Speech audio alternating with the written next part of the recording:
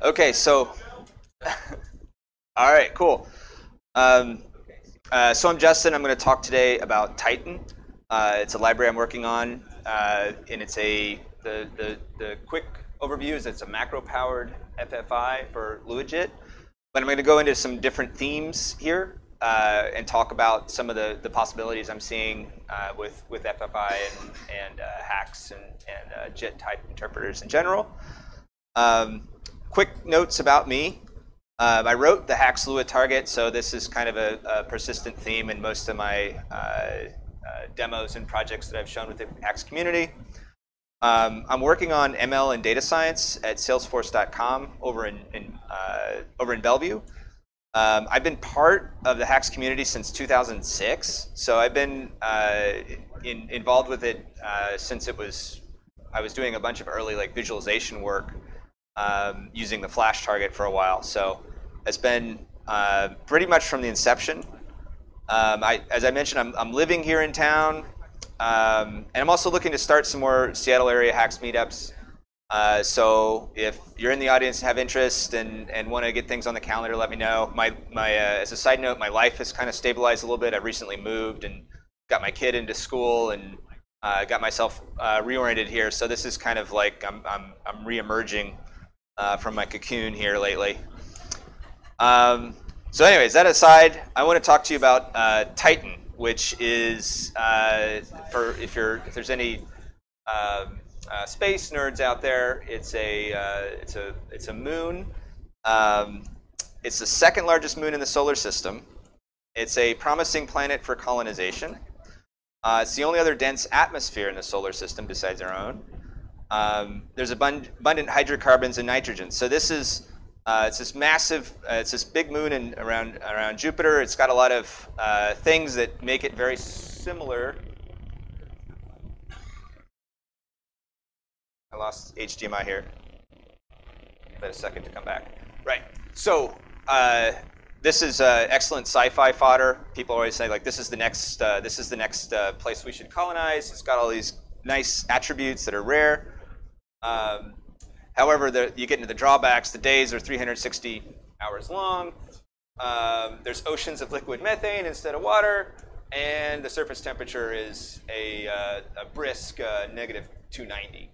So there's some severe drawbacks, but it's still in terms of an environment, kind of compatible, at least on kind of the galactic scale. Oh, and also the atmosphere is mostly nitrogen. We'll need to solve that too, but no big deal. So I just wanted to throw that in there. One of the themes here is moons and adaptation. And so I mentioned I'm working with Lua. Lua is Portuguese for moon. It came out of a Brazilian research group there. It's had a lot of success in quickly adapting C code with its interpreter. So it's built as sort of a scripting layer on top of ANSI C.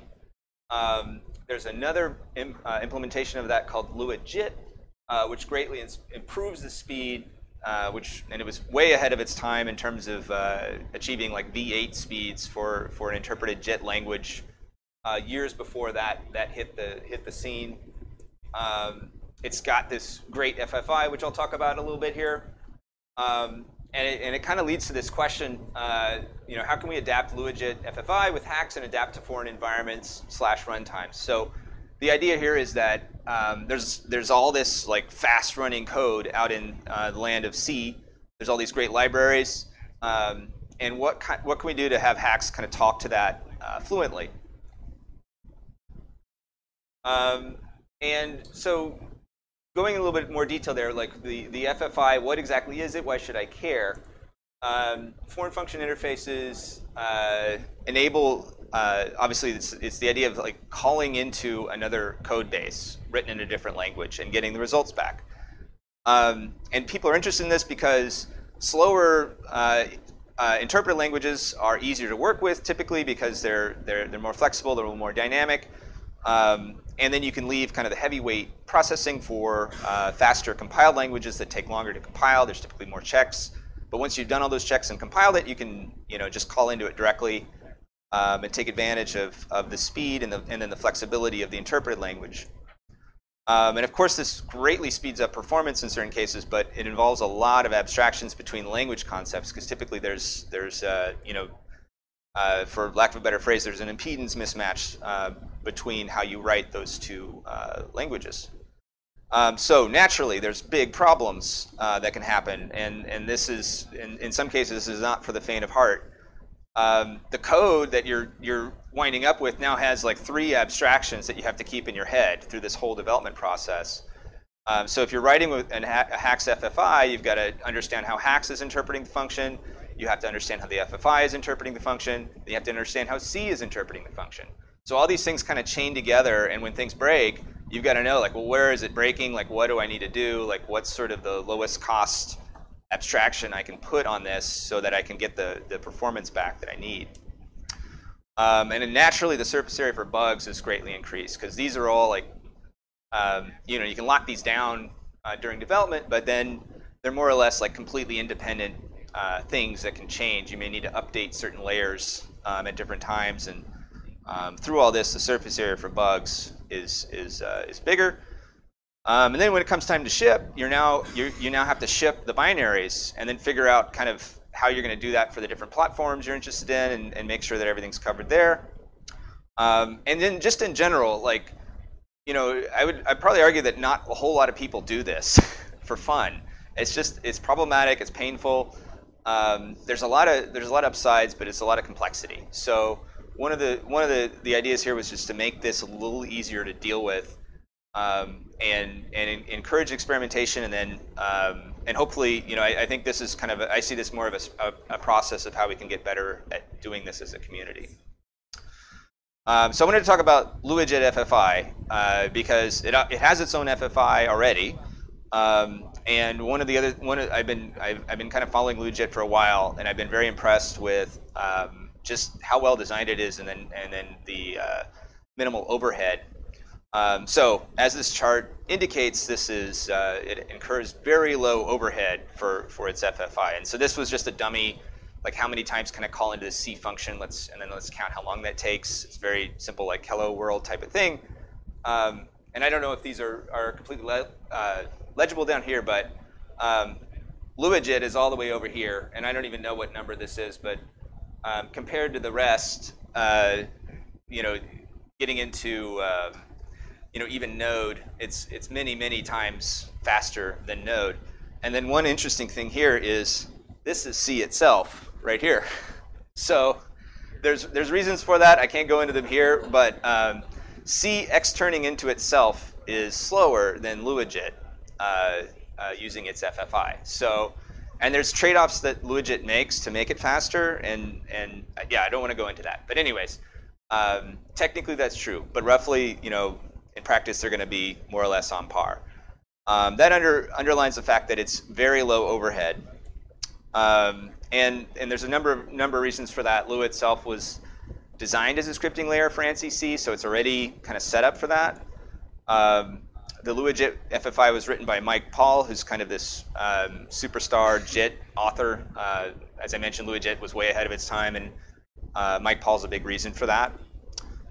So anyways, it's a very well-designed FFI, and I think like if we're interested in the notion of FFI in general, like this is a really good project to take a look at and pull apart. And if you're looking for more details on exactly why, the what and the why of LuaJit and why it's so fast, I've included a link to the code used to generate these performance numbers, and then also kind of an analysis of what's going on. Mm-hmm. So we have a Lua target. I know you're talking all this stuff about Lua. Mm-hmm. Is this like that target? So it's already targeted by Haxe. So, and I should have maybe added that in as a sub reference. So when we released the Haxe target, it had support for Lua 5.1, 5.2, and 5.3 with the compatibility flag. LuaJit is like a subset of 5.1 and 5.2. So we're covered completely there, but LuaJit is distinct, is like a separate runtime for the Lua interpreter. And aren't there more than one version of LuaJit? Yes, but Depends on which one you start with. well, you'll see, like, one of the things I worked on was supporting, I think it's 5 different versions. So it's both LuaJit versions. I think the latest one's still kind of there's a beta version floating around. And so every commit to the Haxe compiler tests on all 5 versions of Lua, and it has to pass all the tests. So it's fairly robust. I think it's probably better tested than most Lua projects out there. So I'm pretty happy about that, actually. That was a lot of headache. Thank you. That's a lot of awesome work to get it done. Yeah, it's in real good shape. So I think we're covered there for LuaJit. And yeah, and I think I think it's also nice because you don't have to worry about it, really. I think, like, unless you want to use very specific version-specific features. So like if you're targeting, like if you want to use any of this FFI stuff, that's LuaJit only. So this is where I'm kind of narrowing it down. But the language support in general is whatever version you want, provided you, I think in 5.3 there's the caveat if you have to compile the backwards compatible some of the extensions and APIs there. But that's doable in most cases. So right, so that was the LuaJit FFI overview, and then I want to just talk a little bit about the usage, which I also think is really slick. You can see here how, you know, that here are the steps. You're loading. This is in Lua code, by the way, taken directly from the FFI documentation. You load the library. Then you add a C declaration. So inside these brackets, that's a Lua idiom for kind of like a multi-line quote. We're giving a C declaration for a function, and then we're calling the name function, and that's it. That's it. We just made it. It was an FFI into a C function. And really, like, if you look at other FFI implementations, there's all kinds of other stuff you have to do, but this is it. This is all you need to do to kind of hotwire directly into a C function call.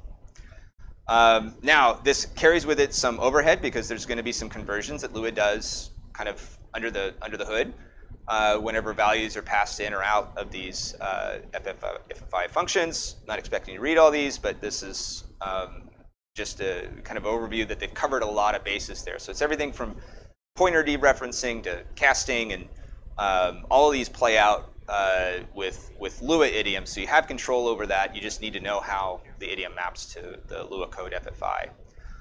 And then some of these are kind of awkward, mainly because you've got a language like Lua which doesn't have direct memory access, and it has to emulate or map to like some kind of pointer dereferencing. So just throwing this out there, like, yeah, Lua is kind of awkward because its type system is so simple. And so when I was looking through this, I was like, oh, well, Haxe has abstracts. Like, we can kind of wrap something prettier around this and have it make more sense. And then you look at how LuaJit does some conversions. And so you can map a whole bunch of C standard types to Lua only has one numeric type in 5.1 and 5.2. I think in 5.3 they introduced an integer type, but it's experimental. Lua is very slowly with features, with feature adoption. So that's one of the drawbacks there. But everything kind of maps to these very simple types in Lua. Given how easy that is, though, like just passing information in and out of FFIs, there are some headaches when you try to ramp up the complexity of what you try to do with the C code. The standard value types are more or less easy to convert, but lose resolution. So when you start doing some high precision math, etc., you're going to hit some surprises there. The table array conversion is quirky because Lua only has tables. There is no kind of first class array in Lua, so it has to interpret what you're passing in using certain rules, which I won't go. I don't think oh, okay, I did. So Lua has a one-based indexing scheme, which you can imagine it causes confusion, but the FFI tries to detect that. I don't want to go into the details there. Does value padding to avoid passing in like a null array. And then any nulls in the array terminates the array. So there's some quirks there with how Lua is handling kind of the base table to array conversion. And then whenever you have structs and methods for CDEFs and you need your signatures, you know, with simpler standard I/O stuff, you can just copy paste it in. But with more complex, you know, live quote unquote header files, like there's all kinds of extra stuff thrown in there, and you need like more formal rules for determining like how that signature actually is interpreted by the compiler. And then when you paste it in, you know, it's an inline string. It doesn't have any syntax highlighting, and it sort of garbles up your code.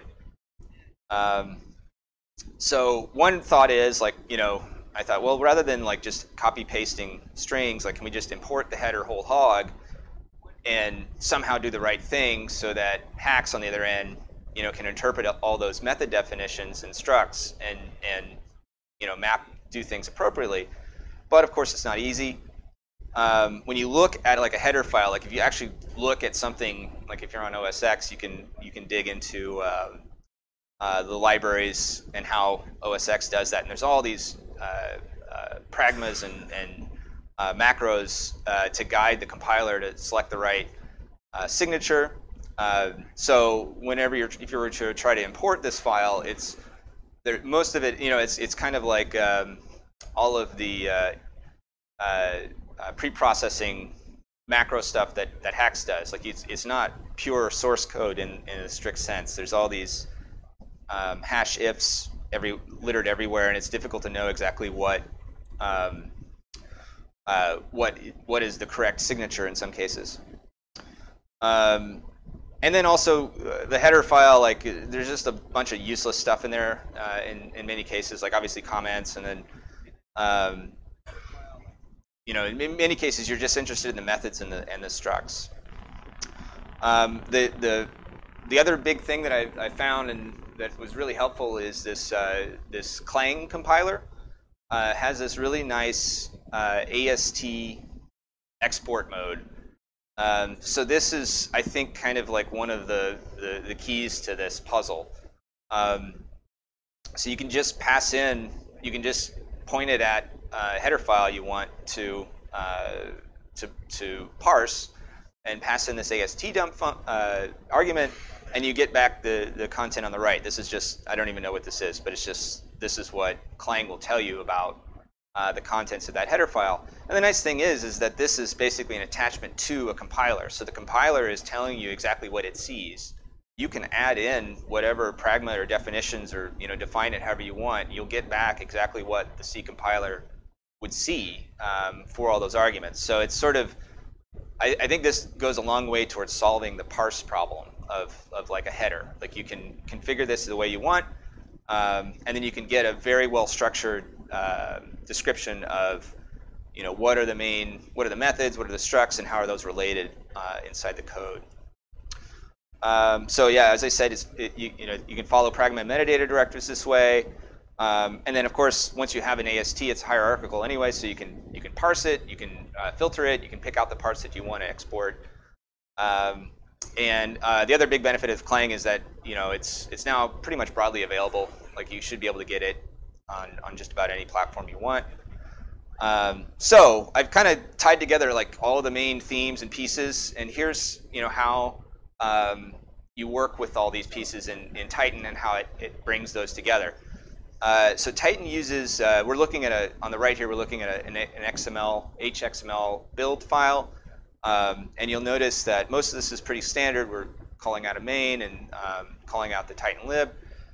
And then we have two macro definitions here where we're calling into Titan specific macros, telling it to include these header files. And so this is, you know, we're passing in standard I/O and then passing in some other random header. And you can basically include however many files you want, and then we're just going to run it. And as I was saying before, the compiler macro basically consumes that header file and is going to apply Clang to it with whatever other arguments you want to parse it, find which methods to export, which structs to export, and then it's going to put that in the Titan namespace. theoretically, I could expand this to folder support as well, but for now, you're just pointing at individual files. And of course, as I mentioned before, this is only supporting Lua target with LuaJit runtime. And then when you're using it inside a main class, when you're actually writing the Haxe code, all you need to do is just when you've passed in those compiler directives, now all of a sudden all of those methods and structs that you wanted are attached to the Titan namespace, the Titan class. The macro will build all that, and you'll have the ability to just create a new struct, or call that printf function from standard I/O. So everything's accessible as static methods, and structs are abstracts with constructors. This is something you can, once again, something we can do with the LuaJit FFI. I've mapped the constructor, the Haxe constructor, into the specific FFI calls that you need to make. And then when you're developing with Titan, Titan's kind of still a low-level mechanism for mapping into FFI functions. If you want to do something cross-platform, you still need to kind of you need to organize those with more properly within a Haxe namespace. Titan can't make those decisions for you. So if you wanted to have like a cross-platform sleep function, for instance, you would import both the header files for Windows and Linux, and then you'd create another class or module called sleep, and then you do a system name check and see which system you're on, and then call into the FFI for that method. So here in this case, you can see switching on the system name. On Windows, there's a sleep method that's specific to that. So we can expect the argument in milliseconds. And then on Mac, that's going to use the Linux style standard I/O, and you can just call into the poll method for that.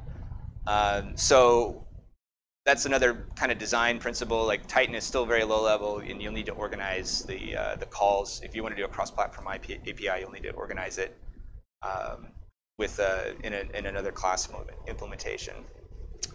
And I'm basically just repeating all that.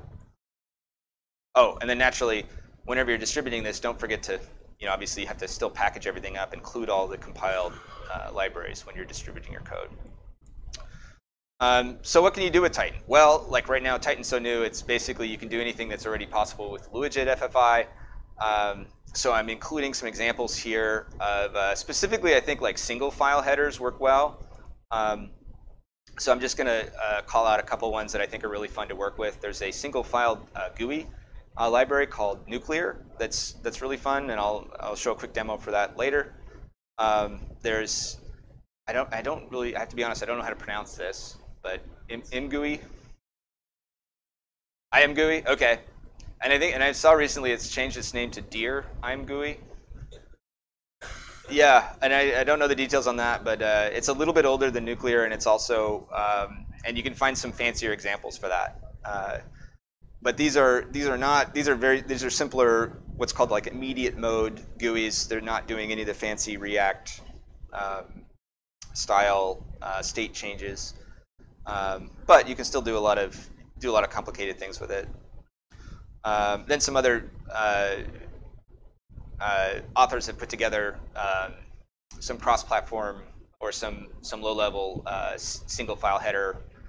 MMX is good for JSON. It has a web server in there as well. So if you wanted something really fast and single file, these are some of the good ones that I've been playing around with. And I should mention that I showed like you can include multiple headers with Titan. But the problem is that once again there's still another pain point there, because this isn't so bad for Linux, but Windows is scatters its libraries everywhere, and then you have to zip it, and there's it's more impedance there. So I think right now, given that this is still kind of in an experimental phase, I'd recommend like starting with a simpler like single header, and it's a lot easier to distribute, a lot easier to play with, and there's no risk of like accidentally clobbering a function in the namespace or making a mistake like that. Wanted to recap. So going back to the caveats for this, C only has this one namespace. It's technically 4 because it's got tags and types and labels and members of type unions. But when you're talking about methods and structs and kind of the first class big instances you're working with, it all goes into one namespace. So you have to keep that in mind whenever you're importing all of your headers. So Titan basically it just attaches that to its own class name, and it has this sort of single namespace, and then as kind of a good design practice, you need to build on that and kind of organize the functions into platform specific implementations, and then provide a cross-platform wrapper around them. The other big recap is that, I guess going back to this namespace problem, it's just something inherent to C. You need to work around it, but it's clearly possible to do that. And then the other key point here is now with the JIT style interpreters. These can be extremely fast. In some cases, marginally faster than working with C code. Although those are kind of fairly contrived cases, but still, like it's in the ballpark there. So if most of your code is in kind of a faster C path, and you just need an interpreted code kind of to organize it, you can get a big benefit from that. And then kind of also just calling out once again that Clang kind of handles this header parse problem, I think, pretty well. And it gives you a lot of control over how you can kind of see, quote unquote, the header exactly the way the C compiler sees it, and then adapt the how you choose to import things accordingly. So that's a big benefit there. That's a big piece of the puzzle. And then going further, like if we're looking to talk more about FFIs, I think the LuaJit has a fantastic FFI for C interfaces. We should look to emulate that, I think, or see what we can take from it. But the caveats there is that Lua started out as kind of an ANSI C scripting language, so it kind of has that in its DNA. And then it also has the benefit of Mike Paul as this fantastic JIT creator, and he's put a lot of love into that. So there's 2 or 3 really good things there going for Lua and C FFIs. So the next big question is, when can I use this? And I debated whether to try to push this out in the version I have now. I can show a demo of it working, but it's still not quite finished. And so I think like I'm kind of using this conference as a way to bounce some ideas off people and see, because I'm not actually an expert at FFIs. This is sort of an experiment for me, and there's a lot of problems you can run into. One of them being finding a good GC pattern. Like whenever you're dealing with the FFI code and you're constructing things, obviously C doesn't do much there for you, and you got to clean up after yourself. So if you want to, Haxe has sort of GC by default, outside of some specific cases with C++ target where you can kind of tweak some things. But when you're dealing with FFI code, it's once again you're in the deep end of the pool there and have to figure that out yourself. I mentioned before, like I think most people, like if this moves out of an experimental phase into something more complicated, you need. I think this needs like a better first-class way of organizing some of these dependencies, and that's mainly the culprit there is Windows. That's something I'm not familiar with. So happy to talk to people who have dealt with that before. And then also, like right now, everything is more or less automatic. It only handles like simple examples, but you can just import the header in, and Titan will automatically give you the API. But in many cases, you may want to tweak the generated code to add in some different functionality, or to call into some other methods. So I think right now it's on the it can go both ways. It can be completely automatic, or it could just be a code generator. And I'm trying to get a feel for what would be the best way forward there. So that's the end. And I can take some questions, but first, I just want to go back to the initial theme of Titan, being sort of it's this good it's this moon of Jupiter. It's this fodder for science fiction, and if you want to go see the best mediocre Netflix film on this right now, there's actually a movie called The Titan, and it's a movie about experimental program to adapt human beings to the atmosphere of Titan, which involves a lot of physiological changes, as you can imagine. But that said, as a contrast to the LuaJit FFI, I'm trying to make it as painless as possible so you don't have to turn yourself into an alien to survive in the sea header world. So anyways, that's I kind of stretched that premise a little thin, but thanks for bearing with me.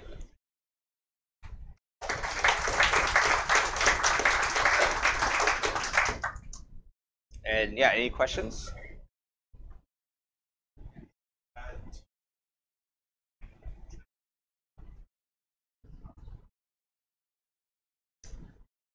Yeah. It would basically, the macro process would just hardwires itself into the Clang toolchain.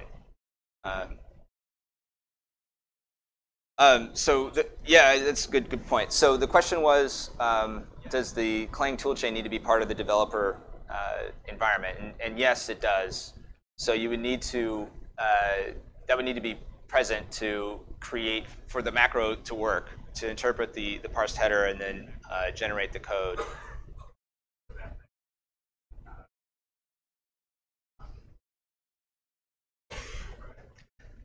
That's the trade-off with code generation versus automatically importing. And I know, so I think when I went in kind of gung-ho, I know there's Haxe can automatically import jars, for instance, and a lot of people like that. They don't want to have a bunch of code if they just can look at the original API and go straight there. But as I've kind of hit more and more obstacles in FFIs and kind of the mapping back and forth, I'm realizing that maybe it's better to have those static files and to tweak them. But the problem there is that it's that's typically kind of like a one-way transformation, because once you start tweaking things, then you can't update it again without revisiting the whole process of. So I think like that's kind of the discussion, some of the discussions I wanted to have. So maybe over a beer.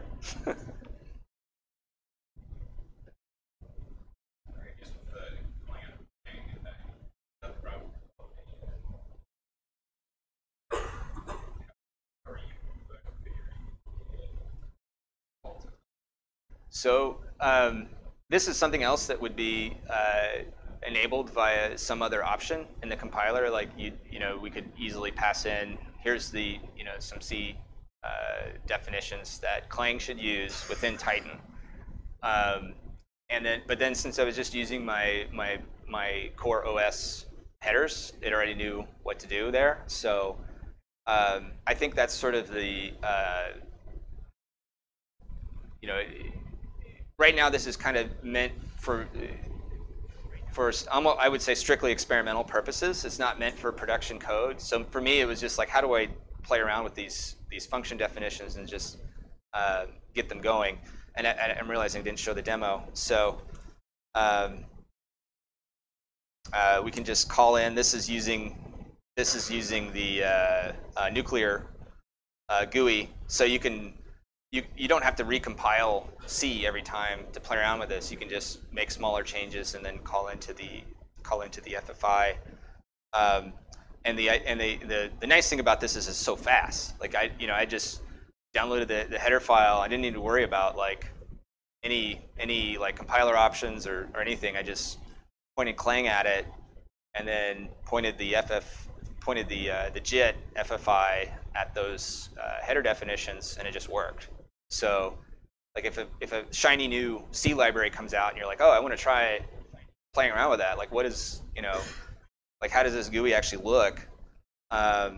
You can very quickly kind of mock that up and get going with it.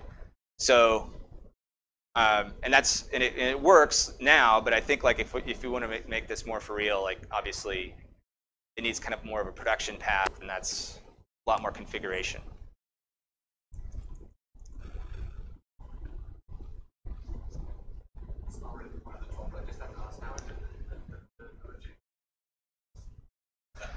Oh man, so I read the blog post on this, and it has something to do with call tables and how there's a trade-off that LuaJit makes where it just it basically calls directly into the header table for the compiled C method, whereas C actually does something that enables you to share code in a certain way. So it's a little more, it avoids redundancy, but at the cost of making things slightly more expensive to call. So yeah, like I think if you're, just writing like an interpreter and just kind of calling in, picking and choosing different things to call into, that would make sense. But if you're, exercising all of the code in a given C library, then the overhead probably starts adding up. So, and we're talking about like, milliseconds here. It's mainly just the curiosity and than anything, but they're on par, which is interesting to me. So, like what Windows does with Mm-hmm. the binary interface. Yeah. So the specific Windows APIs, and then they did a more general API, the common object model, Mm-hmm. Yeah, I haven't played around with them, but they're sort of like the old standards that have been around. What I'm thinking of doing is something along the lines of every binary module had like an I unknown space, Mm-hmm. and then you could enumerate the lines. Mm-hmm. What I'm doing is thinking about how would I use the LuaJit and the working site to make like the back-end interface be really flexible, so I can build those as built-out modules. Mm-hmm. But then I can dynamically move the whole thing, see what I mean, Mm-hmm. and interrogate it and call it when I want. Yeah, I think if you want dynamic behavior, it has to be in the runtime. So what you do is import everything into just one giant shared namespace, and that's the trick, because the more libraries you try to import, across different platforms or whatever, like the higher the chance that there's some kind of name clash. So there's some tricks, and I'm only talking about like the standard C style headers now. I don't know specifically if DLL has a workaround for that, but the way you solve this over in Unix land is you write a wrapper for it and then change the names in the wrapper and call into the original file. So there's ways to work around things, but once you start working with multiple libraries, you have to deal with that. So I think in your case, it's possible, but I think like the best thing to do, or the way that it has to work right now in Titan, is everything has to be in the same namespace, and then in the runtime you have to figure out like what platform you're on or what kind of what you specifically need, and then call into that specifically named method. I wasn't clear enough with my question. So Oh, okay, yeah. We can talk offline. I'd be happy to talk. Yeah, thanks, guys. thank you.